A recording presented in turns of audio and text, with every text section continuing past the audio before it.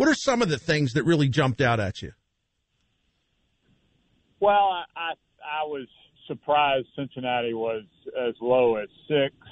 I don't think it's as dire as it has been painted. I think there is a window for them to climb, simply because Ohio State and Michigan State are both ahead of them, and they've got a lot of tough games left. And Alabama and Georgia are going to play one another, and I have every reason to believe, based on what I've seen, that Georgia's going to beat Alabama and beat everybody else. So, at least a couple of teams I think are going to fall. Now, the question becomes simply, is beating a really good SMU team enough hand in hand with having that win at Notre Dame? And, the evidence from last night would seem to say it may not be enough, and we just got to wait and see. Yeah, and it would help them, before that game, if at all possible, for SMU to get into the rankings, and then even to push it further, if Cincinnati would be able to play Houston in the American Conference Championship. I guess there's at least a shot Houston could be ranked by then before they have to set their final ranking. So I'm with you, and in fact, I think I was one of those people that was a little too dramatic about what this meant for Cincinnati, because you're right, there are a few different routes in there, and there could be losses in front of them. And look, Oklahoma's hanging, Michigan's hanging behind them, and Michigan certainly has got a couple of games that they could lose. Ohio State, but Oklahoma has got a really tough schedule from here on out. I mean, they're playing the best teams in the conference, and so Cincinnati could thread the needle. I agree with you. Well, they could, but what's maddening about it, Bernie, is it's so painfully obvious to me anyway that the best thing for the sport would be for Cincinnati, when you can justify them making the playoff, for them to make it. Right. And and in that sense, I think you have to admire the committee's integrity, because they don't give a damn. They continue, and it's it's we're at the point where people are painting it as a Power 5 invitational, which is why I guess is how the talk of expanding the playoff has arisen. But I think if you can't find a way, based on what we know now, and things could certainly change, if you can't find a way based on what we know now to say Cincinnati is one of the top 4, what else do you need to know? Yeah, I mean, other than Oregon going to Ohio State, I mean, it's the best.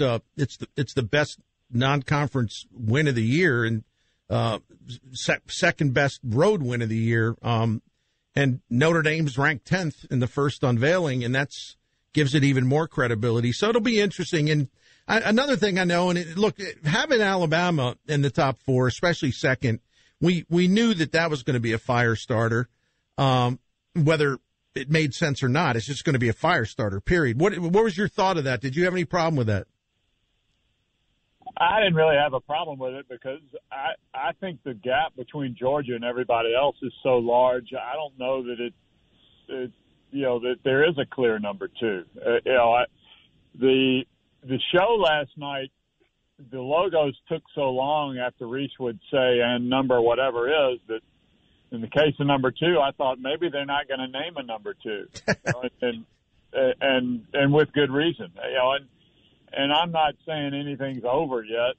I remember very well the Heisman Trophy I awarded Leonard Fournette in 2015 that he didn't win. But there's 5 games left. But up to this point, I think Georgia is just so much better than everybody else. Ivan Maisel's with us from On3.com. I'm a subscriber. I know that others at the station are.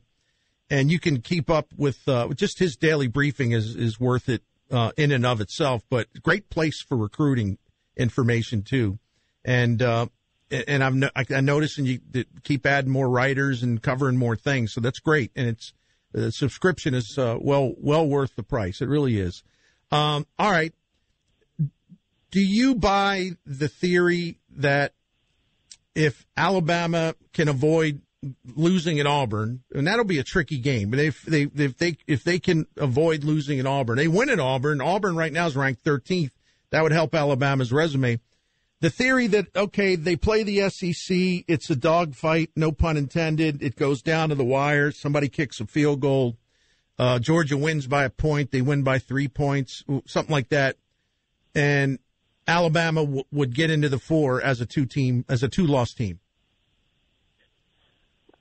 I could buy that, given that scenario. I mean, that's the beauty of the playoff, and is that we all have such great hypotheticals.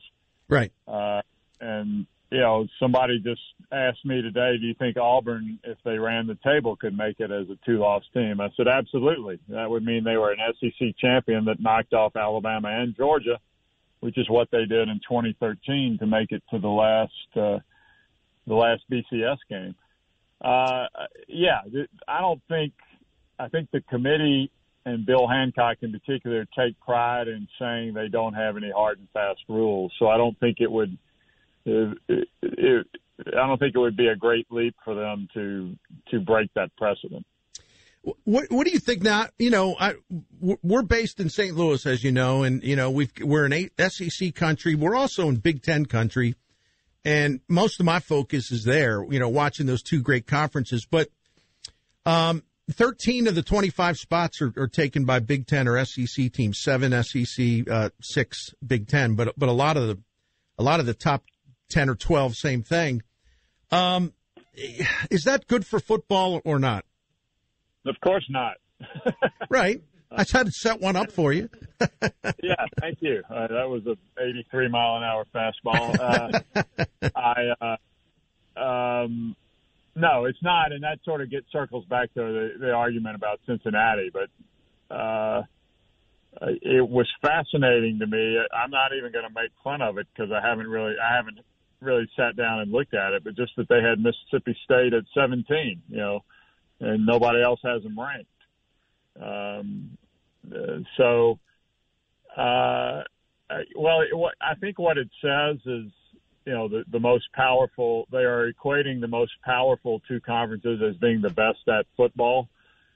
And I think this year that's probably the case, but I don't know that that there's that big of a gap between those two and everybody else. And you look at the Big Ten, and I'm not disparaging the Big Ten, but I'm questioning the committee. And to your point, what's the point of having a committee if we can't second guess what they do all the time? But, you look at Wisconsin, and I know they've won 4 in a row, but that's a 3-loss team. What are they doing in there? And that high, actually. And then, Minnesota loses to Bowling Green at home. And I really appreciate the job P.J. Fleck has done keeping that team solvent and winning and all that stuff. But you lost to Bowling Green at home, and they're ranked 20th. And even Iowa, which obviously was terrific early on, they've lost 2 in a row, and they were sort of non-competitive games. I think they're outscored, 41-14 in the 2 games, and they're in there. And I don't know that I'm saying they shouldn't be in there, but it just seems like exceptions are made for these 2 conferences.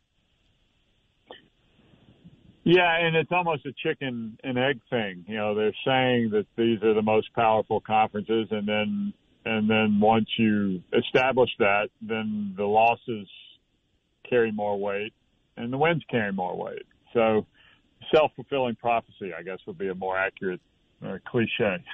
Right. But, no, that's right.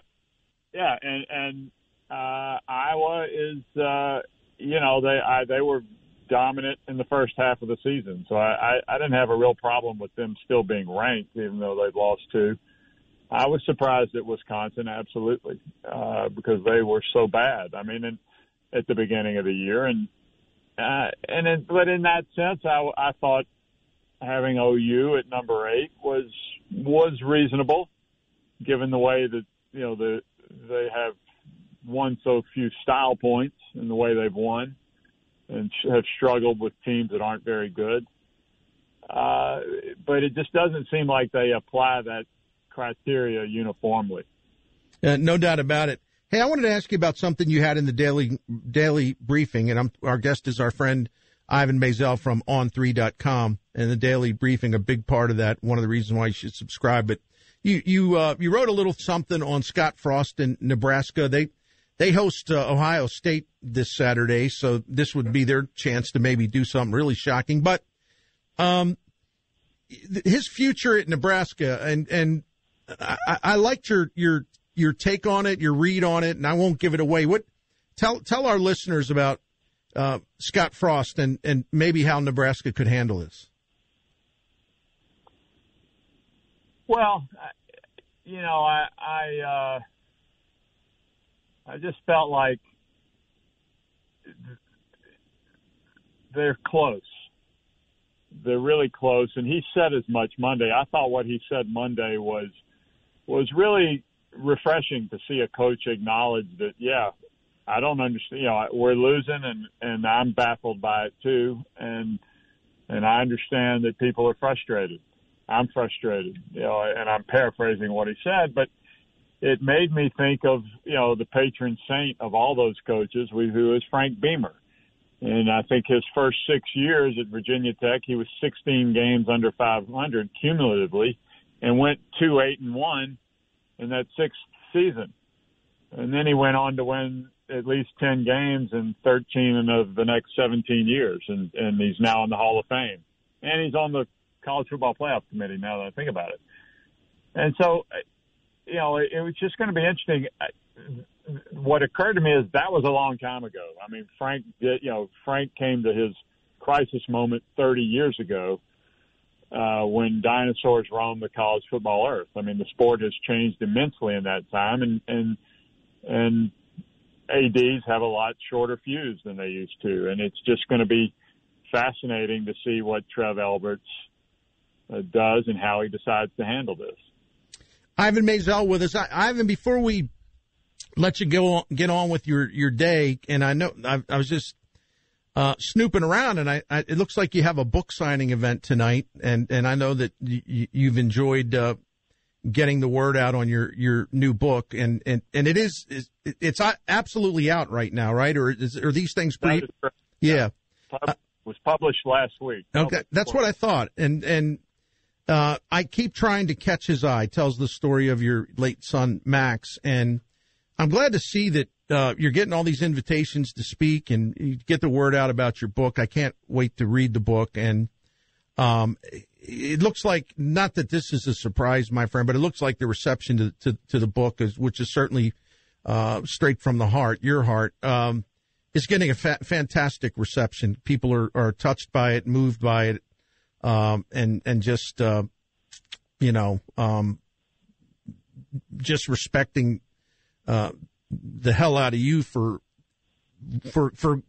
putting this all out there for the public so they can get a better understanding of, what a lot of people, but a lot of young people in particularly, some of the, risks out there, that some of the things that are going on in their lives that we don't know about. So, thank you for writing the book. I mean it, because I go through this in my own life as far as depression, and it can be a terrible, terrible thing. And there are times where it's just, you just have awful thoughts.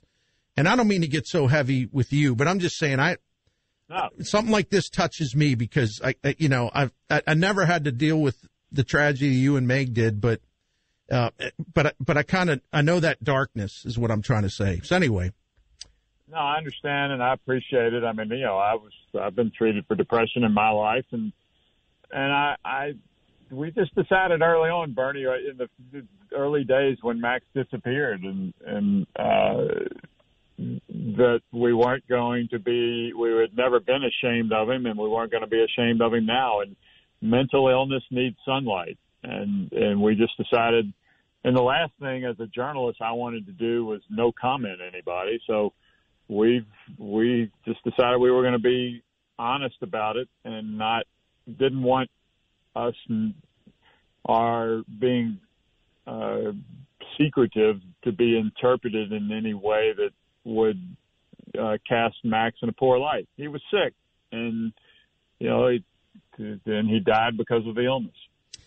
Well, if you don't mind sharing, what are what's some of the feedback that you have received personally from either people that don't know you and have read it, or people that you do know that have read it? I mean, what's the biggest part of the message that maybe is resounding with people, or maybe it was just what you said to me a moment ago? But what's the feedback that you're getting?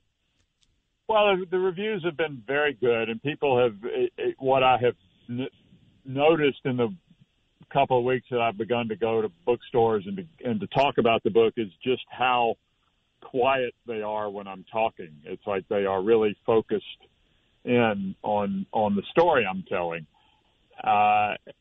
And the message that I really am trying to convey is, and this is what worked for me, your mileage may vary, all grief is individualistic, but that I just realized that the amount of grief I had for Max was equal to the amount of love I had for him. And if you boil that down the way that we as writers do, grief is love. It's a very painful form of love, but it is love. And once I understood that I was in that much pain because I loved Max that much, it just made it easier to carry the grief. And that's what you do. You don't get over grief. You just learn to carry it with you. Well, I hope that our listeners that may be, they don't have to be dealing with anything to appreciate and treasure the power of this book, but especially if they're touched by any of this at a level that's personal, I hope they strongly consider, buying a copy of the book. And it's I Keep Trying to Catch His Eye, Ivan Maisel, Maisel. And I know it's Hatchet publishes it, but can anybody get that on Amazon, or, what's the best way to get it? Sure. I mean, it's available, as they say, wherever books are sold. I mean, it's on Amazon. It's on the Barnes & Noble site, Books A Million. It's independent bookstores. I'm at Square Books in Oxford, Mississippi tonight. I am trying to hit as many independent bookstores as I can because I like independent bookstores, but certainly it's available on all the big websites, and I really appreciate you bringing that up. Oh, absolutely. Really glad to be able to talk to you for a lot of reasons, but especially that. Want to get the word out about your book, and we can do this again in a few weeks and just get an update and keep track of the kind of reception it's getting. And I'm really happy for you that people are moved by this, and they want to read it, and they really get something out of it. So, yeah, continue that tour. Ivan Maisel on tour. Probably not like Leonard Skinner, but still on tour nonetheless. Well, I'll tell you this: the New People magazine gave it a little short review, and I'm on the same page as Paul McCartney in his lyrics book. So, as far as I'm concerned, it's me and Sir Paul. There you go, man. That's beautiful. That's absolutely beautiful. Thanks for sharing that. I got a good giggle out of that. That's funny, but it's also very cool. Well, be well, and we'll talk enough soon. And again, thanks for all the good work at on3.com. And again, the book, I Keep Trying to Catch His Eye, by Ivan Maisel, about the story of his late son, Max. Thank you. Thank you very much. You're the man, Bernie. Thanks. Thank you. That's my dear friend. Work with him in Dallas and respect him as much as anybody that I've ever worked with. And I got to say, though, and Jim, I'm not trying to get too heavy with you or anyone, but I'm going to read this and probably have a box of Kleenex set up when I get to work on it. But the way him and his wife Meg have handled this, it's just incredible. I mean, you can't even comprehend, you're parents of a child, a young child. Max was college age, and one day he disappears, and they don't know what happened. Where is he? Was he in an accident? Right. And the worst fears were true. He ended his own life, and the way Ivan has handled this, using his public platform, and he's even gone as far as to go to families. He wrote this incredible book, and He's even gone to family, some that we don't know about that he keeps private. But there was a kid, you may remember this, Jim, and some of our listeners may remember this. There was a kid, and I forget his name, which is awful, but I'm bad with names. There was a young man who was a quarterback at Washington State who committed suicide. That's right, yes. And his little brother then went on to play at South Carolina for a couple years. And Ivan reached out to his parents and, flew out to California. I think that's where his parents lived, and just tried to do what he could to guide them through this and how you handle it and what's important to do for your own well-being and to help yourself get through it. And he just, he's got a great human touch. So this isn't just like, well, I'm going to write a book. And he wants to be very much direct and hands-on as far as helping parents or anyone that finds themselves in a unspeakably horrific and sad situation like this. And I got to say, too, and again, man, for all of you, I appreciate you tolerating me getting heavy with this stuff. But he's a friend of mine, and it's just a powerful story born out of tragedy. But I got to say, and I didn't want to tell him this, so maybe I'm a coward. The photo on the book cover will break your heart. Yes, it will. I mean, it'll break your heart. But if that's a window into a powerful story that can actually shed a lot of light and perspective on how to handle grief, that's okay. That's okay. But it's just an absolutely beautiful photo, but it will break your heart. That's all I'll say. It really will. I've seen the cover, and you're right, 100%. Knowing when you know the background of the story, you'll go, wow. Anyway, isn't Ivan Maisel, he would get mad at me for saying this, and I don't mean it literally, but isn't he a saint? I'm telling you. No doubt. He's something else, man. I love that guy. I don't need to tell you this, but our lives when we were younger, that was something you couldn't talk about. Right. And our society is starting to figure out it's okay. It is okay. It's healthy. It's important. It's necessary to talk about those issues now and get through them, because you get through them by letting them out and getting help from others. It was like an impulse thing, but I shared my story, which I had never shared with anybody, on The Athletic, and I shared it because I felt like I needed to just sort of break out, bust loose, and just also I sensed that there's a lot of people going through what I was going through, and so it was really weird for me to do that. I know I'm a loudmouth on the radio, which is one facet of my personality. It's not a fake. It's not an act. It's, when it comes to sports, I like to have fun in that kind of like trash talking way and just throwing your opinions down. But I think I've told you this before, but away from the mic, I am an unusually quiet man. I swear people will not believe that, but I am. I'm very shy in public.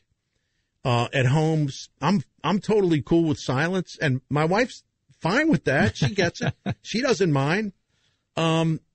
So there's like there's like one whole side of my personality, and then there's another one that people don't know about. And it was just unusual for me I'm pretty open in a lot of ways, but just to write what I wrote.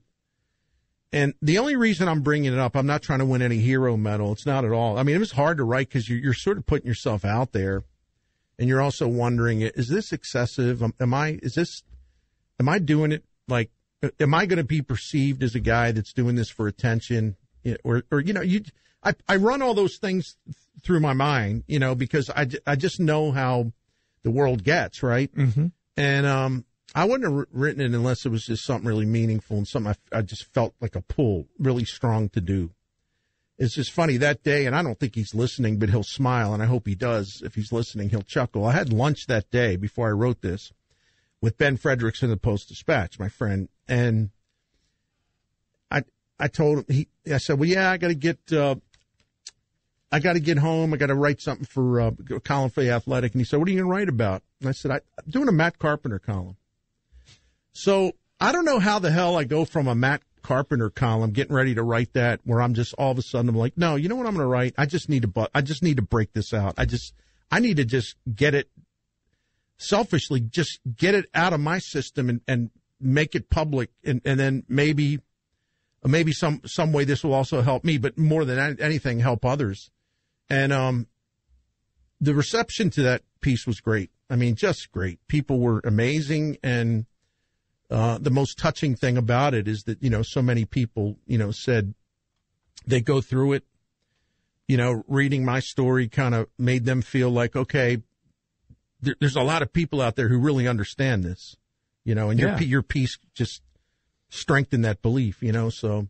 Because you're right, man. There was a time you just never talked about this stuff. No, I remember specifically when I grew up. Hey, we don't talk about that. Yeah. Okay. All right. Right. I'll keep my mouth shut. I grew up with it. On my mother's side of the family, my grandfather, who's a huge influence in my life. I grew up with a Polish set of grandparents and a Southern set of grandparents. That's why I'm so weird.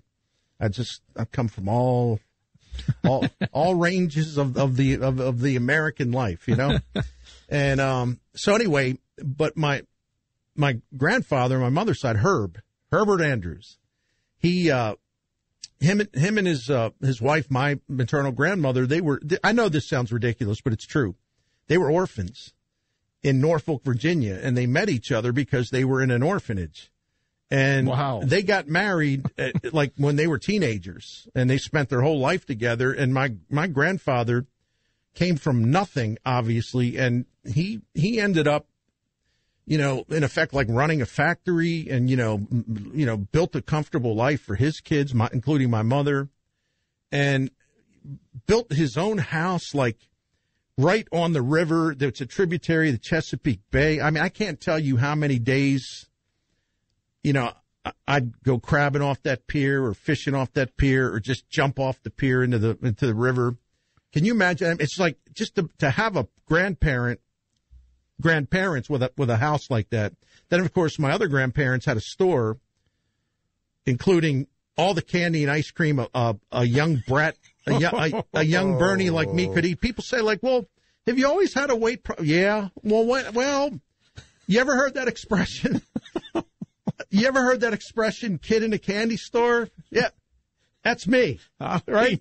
So anyway, I had a great childhood. But anyway, but the thing of it is, we would have these great family gatherings down at Herb's house. Right. And you'd have these summer crab feasts and all this other stuff. And he'd be, everything's fine. He's drinking beer. He's picking crabs. There's music playing. Everybody's in a good mood. And I noticed a pattern, and even when we were just like having dinner inside or whatever, I noticed a pattern. After a while, he would stop talking, and I was a really observant kid. Maybe that was the future sports writer in me or something. Mm-hmm. And I'd always think, oh, like what? I hope nothing's wrong, or what's he thinking about, or I hope somebody didn't make him mad, or what. He'd just sit there in silence, and then after a while, he'd just slip away. He would just leave, mm-hmm. and he'd go to his bedroom, close the door quietly, no scene, no disturbances, no noise, just go in his bedroom, and that's. I'd always ask my mother. I said, well, what, I didn't understand. I was a little fellow, but I came to understand it, at a certain age, and it just pains me now that he lived at a time where you never talked about it. You just didn't. And I just wonder how much did that man, who's such a good man, how much did he suffer because of that? Where if he would have felt like it was, you could be open, you go to doctors to talk about it, you can go to a therapist to talk about it. If nothing else, he would have got the medication to just kind of lift whatever darkness he was living under a lot of times. Right. That stuff breaks your heart in retrospect. So anyway, I didn't mean to get all personal, but my goodness, we talk a lot of sports, so. Ivan Maisel he touched a nerve in a good way. Absolutely. So, and his book is out there. It is. It's fantastic, and I'm gonna have to get to actually reading it soon. Maybe I've been putting it off, right? Maybe I've been. There's a lot going on. Yeah, so I might because it's like I don't want to like be crying like all day long or something. Oh, that could be. So, but we'll be getting to it. One second here. I'll get back on track. You know how I am once I get started on something, right? Jim, but I wanted to bring you into the conversation on the first college football playoff unveiling. What was the number one thing that surprised you? It surprised me that the committee, not that they don't deserve it, that the committee put Alabama 2. I get that. And again, not because if you ask me who the two best teams are in the country, I will tell you it is Georgia and Alabama. But knowing how the committee works their way through whatever it is they want to tell you, that's why they did what they did. And just stand tight because that'll change a week later. It's going to change again in a week. But even they're telling you what the criteria is. Oh, they'll change that too. It's coming. The change is coming, whether you like it or not. But it surprised me that Alabama was 2 by the committee, knowing that, there's a couple undefeated teams left and the bulk of what's to play out is still in front of us. I didn't expect Alabama to be 1. I really expected Alabama to be 4 or 5 and then watch them move their way up as the rest of the season plays itself out because, again, every new week will come and they'll give you a new reason why they did what they did. And, Alabama's won again and this team didn't look real good, so we move them up further. But they're number 2. That was the one thing that I went, oh, okay. I didn't have a problem with it. It just shocked me. That was one of the first things I dug into because I wanted to see, understand it. I did. I'm like you. I did understand it because I watch, college football all day long, every Saturday, and sometimes on Friday or even, I don't do the Wednesday games, but even on Friday. And that doesn't make me an expert, but it does make me someone that has seen a lot of teams play, and certainly all of these teams that are in these conversations. And I'm with you. Honestly, the 2 best teams I've seen are Georgia and Alabama. Now, there's going to be other teams that are going to have a chance to change that. And I do think the Alabama situation, if it is a controversy, will resolve itself because even though, like I talked to Ivan about this, you and I have mentioned it a couple times. I mean, it's possible that Alabama and Georgia both get into the 4, but I don't know. I mean, I don't know that I would say, oh yeah, that'll happen even if they lose to Georgia by a field goal. Oh, that'll happen. I can't go that far. But chances are it will resolve itself because either Alabama's going to get knocked off by Auburn, which is a tricky, tough team, or Georgia will put a whomping on them. And if that happens, Alabama will fall, right? So I don't really have a problem with them starting out at 2 because, here's why. And it's really not any kind of SEC bias. I'm glad that all those Big Ten teams are in there. If I want to be kind of regional in my bias, I can do that, but it isn't one conference. It's probably 2. But then again, my favorite team plays in the American Conference. So, whatever. But anyway, I always go to the Sagarin ratings for strength of schedule. Yes. And I do believe the committee is big on that, and they're pretty consistent on that. Well, Jeff Sagarin, like the top 10 teams that were revealed last night, here's where they rank in strength of schedule. Notre Dame 9th, Alabama 18th, Georgia 24th, Michigan 35th, Ohio State 43rd, Michigan State 47, Oregon 64, Oklahoma 70th, Wake Forest 83rd, and Cincinnati 94th. So that tells you something about Cincinnati and the predicament they're in, because even though they had that great win at Notre Dame, their strength of schedule is so weak otherwise that it just sort of took some of the juice out of that win at Notre Dame. And the pickle that they're in is that Ivan alluded to, Cincinnati's, even though they're sixth, it's going to be tough for them to jump up. Now, they can because they're sixth, and then if you have some teams losing, certainly Ohio State could lose again. Certainly Michigan State could lose. They play each other, as a matter of fact. And, Oregon could lose because Oregon is, it's Pac-12, and they've had some really unimpressive wins just in that conference, including losing to Stanford. But they had really close call, like, for example, at Cal, and Cal's terrible.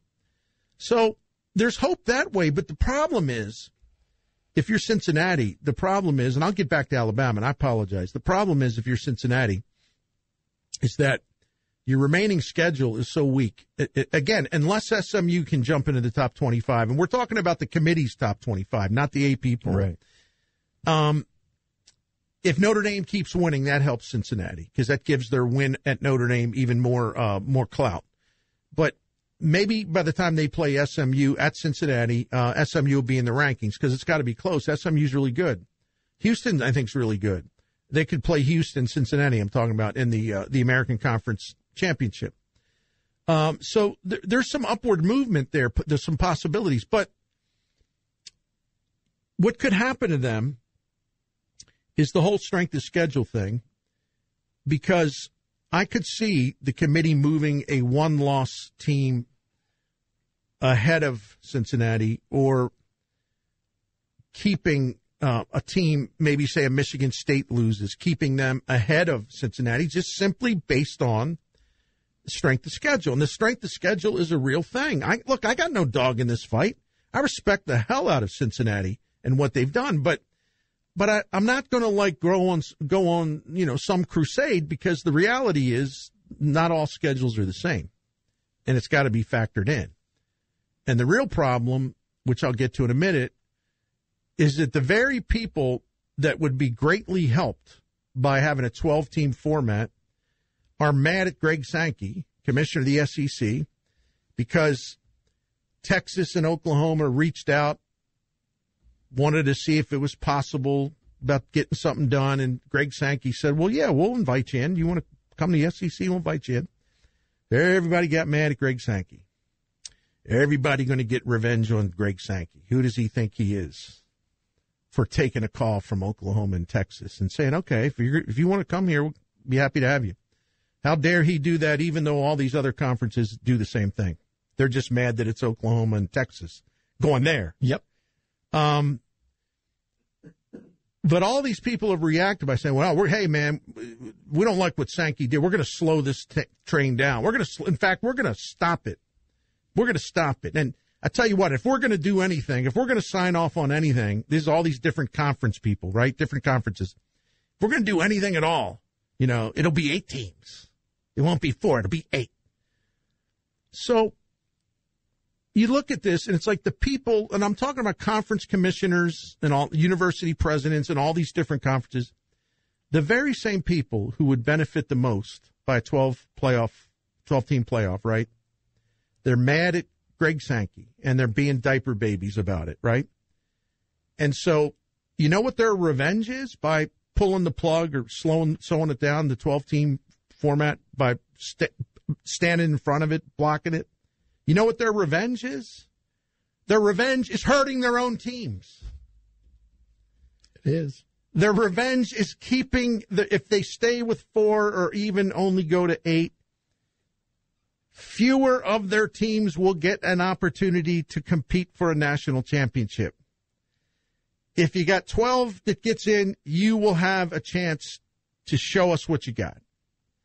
You cut it to 8, fewer of them will get a chance to show us what they got. And all that would do, 8, is mean that the Big Ten and SEC, a lot of years, virtually guaranteed of having 2 teams in the playoff, right? Each one of them. So these idiots are spiting themselves. They're getting revenge on Greg Sankey because they're mad at Greg Sankey. Well, we'll show you. We're going to stop a system that would put more of our teams in. We're going to stop a system that will actually get one of our teams in for the first time. We're going to block that because we're mad at you. Well, aren't you working against yourself? We're going to show you, Greg Sankey. Yeah, I mean, Jim, you and I have been around a long time. Uh-huh. Does it get any dumber than that? No. When I heard that thing is a disaster, I don't even think it's going to. it'll hold water much longer because it'll break itself up. When they made the decision, the announcement, and they said, well, there's no written signed agreement, but we're not going to deal with them anymore. Well, then like a week later, I saw a couple SEC teams were getting scheduled games with teams in the Pac-12. And I'm like, well, wait a minute. What are you guys? But are you tough guys? Are you really going against it? And to your point, like the Pac-12 group that we'll call them, if you don't have an 8-game playoff, you're not invited. A lot of years they wouldn't be. You're not going to be there. I don't even know that Oregon will survive all the way to the 4 this year. As far as like the Big 12 group, now Oklahoma's leaving, but if Oklahoma hasn't been getting in, you're not invited either. So why would you limit an opportunity to get more teams in that would include you? Because if not, you're not getting in. Yeah, let's see. Let me get this straight. So they're complaining and complaining and complaining with, by the way, with some legitimacy, complaining and complaining and complaining and complaining. We get excluded from this. No matter what we do, we're going to get snubbed by this. They are not going to let us in. Complain, complain, complain, complain. So the guy who's the most powerful commissioner in that sport says, oh, no, we're going to go with this format because it's going to be good for the sport to have more teams involved. So he comes up with a format that will make sure that everybody, that has a good team in a particular conference or whatever, we can make sure that more of the people that have been complaining, more of their teams are going to get in, or they're going to get in for the first time, or they're going to get a shot for the first time. And so they're complaining, well, they just keep blocking us out. They just ignore us. The fix is in and all this stuff. Well, the guy that can change this and wants to change it is the guy that runs the SEC. But they're mad at him, and they're like, well, the thing you're complaining about, and the thing that would solve your complaint, right, would make you happy because all you want is to be able to participate in the playoff, right? Well, he's trying to do that for you. It's like, so what are you complaining about? Anyway, I've wasted too much time on these idiots. But the ACC is the same thing this year. Yeah. If Clemson isn't good and dominant like they are this year, you're not invited either. Wake's going to have a hard time. Wake could become an undefeated ACC team that won't be invited in. Right. They're just not that good.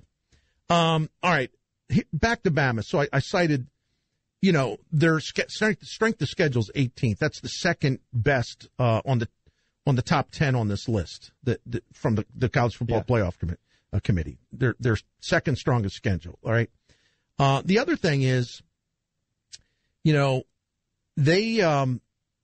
That loss to Texas A&M is no longer as damaging as it appeared at the time because you know why? Texas A&M is actually playing really well, and they were ranked 14th by the committee.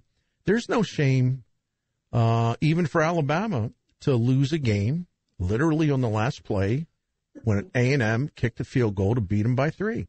It was not Alabama's finest hour, but the point is the committee, believe it or not, has been consistent about this, and it sounds weird. But they're not overly concerned, or they're not going to punish you for having one loss, as long as you are playing other ranked teams and beating ranked teams that offset your one loss. And people don't want to hear it, but Alabama has actually been doing that because, it's a situation where they have played. Let me get this. I'm sorry, my friend. I got my phone doing things that shouldn't be doing. I thought that was me. No. Because, Alabama has wins over ranked teams, including, Mississippi State, including Ole Miss, right? Yep. There's another one in there somewhere. And they've also played some other – they've also won games over some quality 4-4 teams, right? So – they've offset that loss by just racking up some wins against other teams in the top 25, and that's important, and they're doing it. So you get the strength of schedule plus the fact that they are at least bagging some wins against top 25, bagging some wins against some 4-4 teams that are actually pretty dangerous. The conference, the committee can overlook that. They not overlook it, but not give that one loss as much weight because, again, that one loss is now what turns out to be 25, the 14th team in that top 25. So, I mean, that's the pragmatic reason Alabama's there. Now, people can just say, well, Bernie, be honest, it's just because it's Alabama. We have some of that, too. Yeah. So it's not like Alabama's presence is illegitimate, right? I think a lot of their reputation is earned. And I think Alabama, if you're going to get a little bit benefit of the doubt, I think, this isn't exactly a crime against humanity. Easy for me to say. So that's just a couple thoughts I had. And boy, they do love, the committee loves the Big Ten. They love the SEC, 13 of the top 25 and 4 of the top 5 spots in the rankings. Georgia's 1, Bama 2, Michigan State 3, Ohio State 5. And more than half, like I mentioned, 7 from the SEC, 6 from the Big Ten. The one that I thought, and I mentioned this to Ivan, the committee, just unconditional respect. The committee saluting the Big Ten West.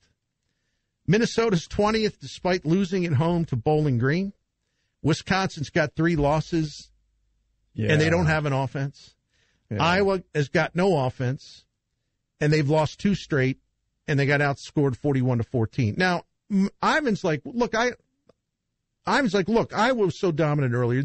They deserve to be in there for now, and he's probably right. But my point is that I thought it was just fascinating that the committee went out of their way to really make sure they got those teams in that top 25. I mean, I'm just saying it just seemed unusual to me. It's nothing against Wisconsin, and I realize they've won 4 in a row, and they're looking better and better and better, right? It's just strange to look at, the first time they unveil this, you got a 3-team loss in there. That's all. It's as simple as that. Odd. No matter who that team would be, right? I'm there with you. So this stuff is fun. And we got 4 more weeks of this to debate each and every week because there'll be changes. This is when the upsets start coming. This is the holiday season now because we had the first unveiling, and this is a lot better than one of them cheesy Hallmark Channel movies. Amen to that. Where they're standing, they got the fake snowflakes singing "Joy to the World." Two kids working through their troubles to fall in love and live happily ever after, as we all hear. As "Oh Holy Night" plays in the background on a sound stage in Canada. Yeah.